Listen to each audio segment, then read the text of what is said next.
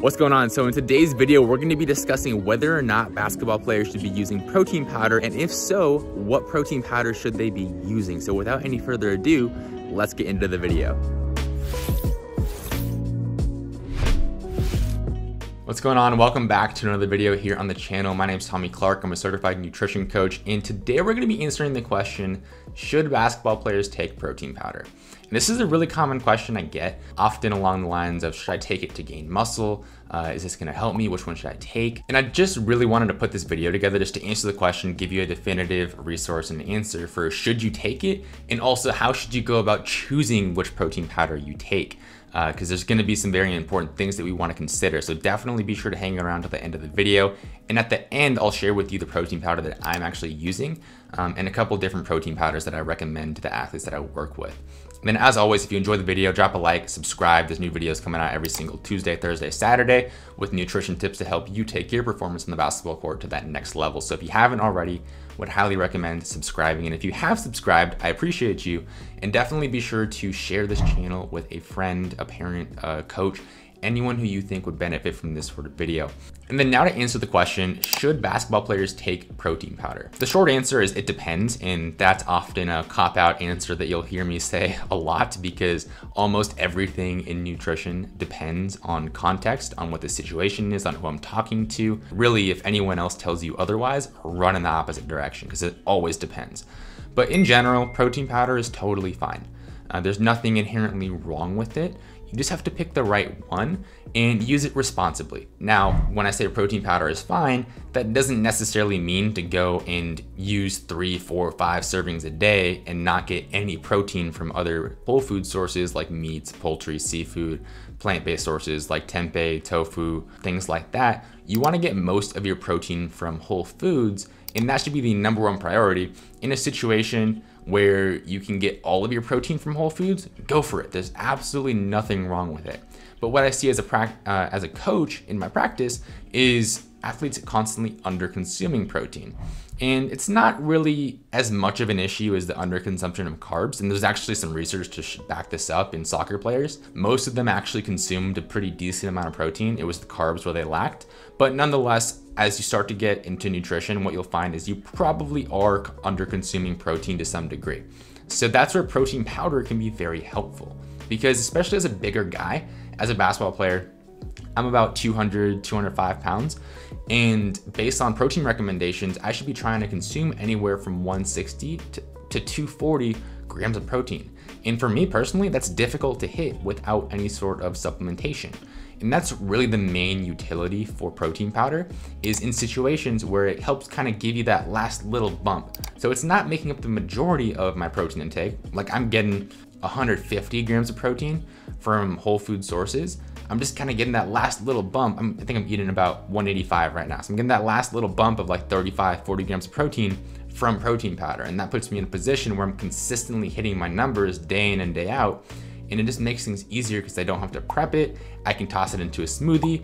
It also makes it easier to get a bunch of other fruits and vegetables in because I can toss the protein powder into my smoothie without any extra effort and make it a really healthy smoothie rather than just a sugar bomb that you get from Jamba Juice or wherever. But that's typically how I use it. And if you use it like that, it's kind of like that last little boost, it's totally fine. If you're relying on it all day to hit your protein intake and not getting anything from other natural sources, then that's where we're gonna kind of run into issues. And it's not even because protein powder is bad per se, it's because you're gonna be missing out on other nutrients that you're not gonna be getting from the whole food sources like meats and stuff like that. So ideally get most of your protein from whole food sources and kind of supplement that last little bit that you need to hit your goal with the protein powder.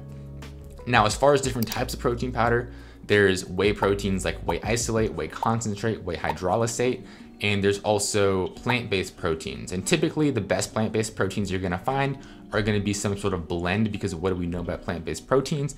Typically they lack the full essential amino acid profile. So if they're missing out on these essential amino acids, they're not gonna be optimal for muscle growth and promoting recovery and promoting muscle protein synthesis and all those things that we want as an athlete. So what companies have done is they'll blend certain proteins, like take pea protein and brown rice protein, blend them together, and they kind of make this what's known as vegan whey. There have been studies that have shown that whey protein tends to be more effective, even when compared to a plant-based blend. But nonetheless, plant-based proteins can get the job done if you don't tolerate whey, if you have an issue with dairy, if the whey protein itself causes digestive issues like bloating and gas and doesn't make you feel good. Don't feel the need to force it, even though it is technically optimal. If it doesn't make you feel good, go with the other option. I personally use plant-based. I have a sensitive stomach. That's just the cards I was dealt. So I go with a plant-based protein powder just because it makes me personally feel better.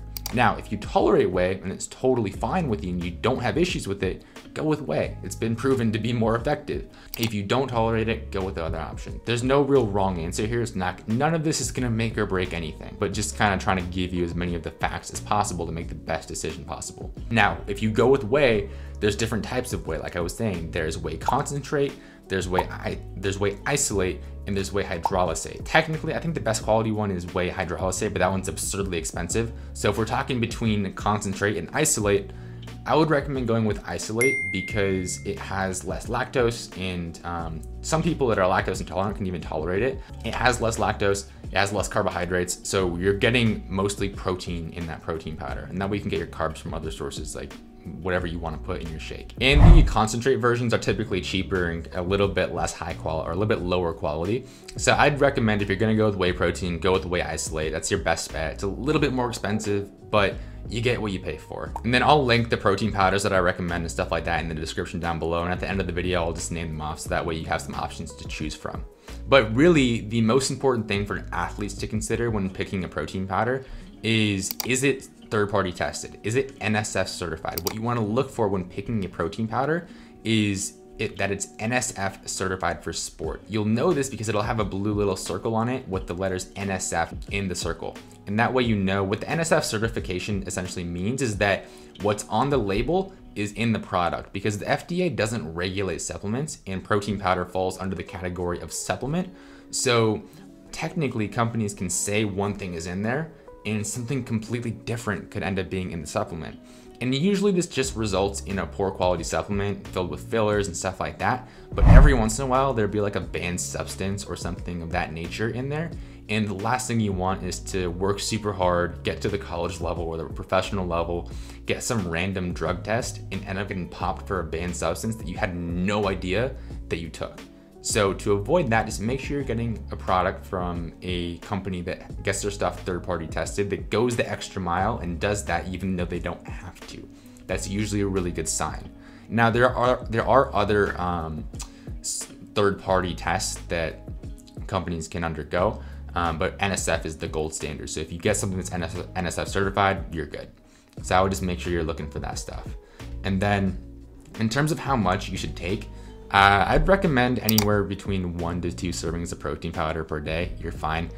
If you really need to, just as you're getting started to get your protein intake up, to go higher than that, you can. But I'd recommend keeping it to 1 to 2 servings, just to make sure again that you're getting most of your protein from whole food sources. And that pretty much brings us to the end of the video. As always, if you enjoyed the video, drop a like, subscribe for new videos every single Tuesday, Thursday, and Saturday. And what I want you to do going away from this video is let me know in the comments below, do you take protein powder? How much do you take? What's your go-to brand? And then at the end, I know I said I would tell you what protein powder I use. Right now, I'm currently using the Garden of Life plant-based sport protein. Again, my stomach's pretty sensitive, so I go with the plant-based version. By no means am I vegan, but I go with the plant-based version because it makes me feel better, and I don't really tolerate whey that well, so that's the one I go with. If I were to pick a whey protein for you to go with, I think Garden of Life also has a whey protein that's NSF certified. Live Momentous is another really good brand that I've heard great things about. Haven't actually tried it because it's insanely expensive, and again, whey just doesn't sit well with me personally. But Legion Athletics has a good whey protein. I don't think they're NSF certified though, which is unfortunate. I would trust them, but again, just to be on the safe side, I would go with something that is NSF certified. So those are my recommendations in terms of protein powder. I'll drop some other brands in the description down below so you can check those out. And then as always, if you enjoy the video, like I said, drop a like, subscribe, all that good stuff would really mean a lot to me if you support the channel. And if you haven't already, check out the free ebook that's down below. It's like 40 pages, goes through the 4 most common mistakes I see athletes make with their nutrition, and it'll just make sure you're going in the right direction. So if you haven't already, check that out. And if you have, again, share it with a friend. And as always, really appreciate you tuning in. Hopefully you enjoyed the video, and I will see you for the next video on Saturday.